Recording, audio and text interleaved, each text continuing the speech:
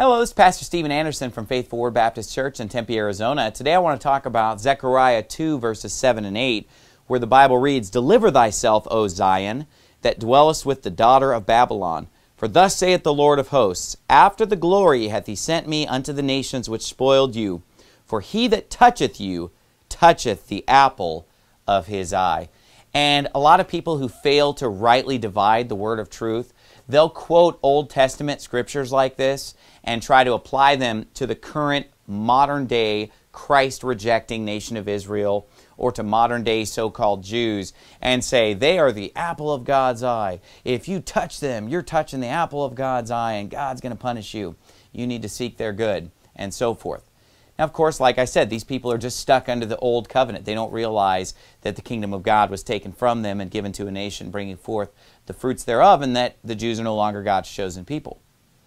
But what's interesting about this is that the teaching that applies this Old Testament scripture from Zechariah 2, 7 and 8 onto modern-day Jews doesn't come from the New Testament. It actually comes from the Talmud, and I'm going to show you that in a moment. But first of all, let me just show you the context. It says in verse 7, "Deliver thyself, O Zion, that dwellest with the daughter of Babylon." So this is being spoken while Jews are in Babylon, in the Babylonian captivity.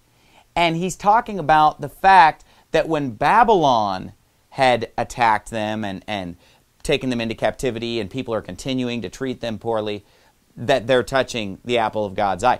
That's back when the Jews were still God's chosen people, because it's back in the Old Testament. Okay, well, you know, we're in the New Testament now. This scripture is not relevant to a Christ-rejecting nation that is no longer God's chosen people. They're not the apple of his eye. We as believers, we as Christians are the apple of his eye. But here's what's creepy about this. You'll hear this verse all the time, and you'll hear Zionist Christians all the time they're the apple of God's eye, apple of God's eye, apple of God's eye. Listen to this. This is from the Talmud, and this is where Jesus Christ, our Lord and Savior, is being boiled in hot excrement as a punishment for mocking the words of the rabbis. Of course, the Talmud's a blasphemous book that would even say such things about our Lord and Savior Jesus Christ. But in the Talmud, as Jesus is being punished in boiling excrement, this is what Jesus says in the Talmud of Israel. "Seek their welfare, seek not their harm. Whoever touches them is as though he touches the apple of God's eye." Then someone asks, you know, what is your punishment? And Jesus says, with boiling excrement. For the Master hath said, whoever mocks the words of the sages is punished with boiling excrement.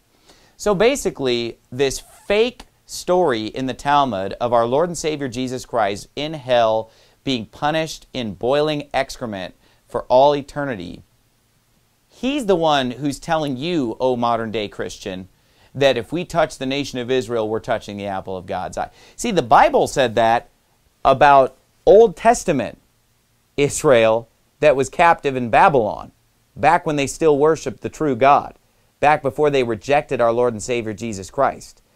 It's the Talmud, and in fact, it's one of the most blasphemous sections of the Talmud where a fake Jesus is telling you to do them no harm, seek their good, because, you know, they're the apple of God's eye. So next time you hear a Christian Zionist saying, you know, well, the nation of Israel over there in the Middle East is the apple of God's eye, just remember that they're actually quoting the satanic Talmud that blasphemes the Lord Jesus Christ.